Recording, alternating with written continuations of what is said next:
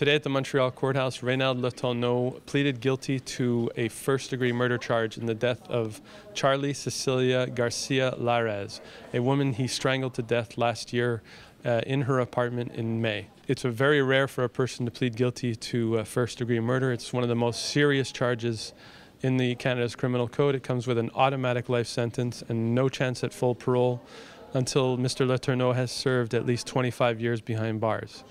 He tried to enter the plea last week, but he was not represented by a lawyer. So Superior Court Justice André Vincent asked Létourneau to reflect on what he was doing for about a week and also asked him to consult a lawyer because he was ready to enter this plea without any representation whatsoever. He was assigned a lawyer who could help him, Gaëtan Bourassa, and after going over a summary of the facts of the case, Létourneau came back today again and was still ready to enter his plea.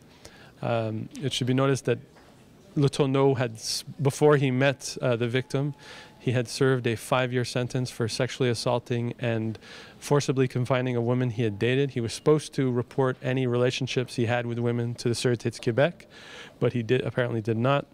And when he was never released on parole while serving that sentence, and two things that he said to the parole board that were very notable were that one was that he stated quite clearly that he hated women, all women, period.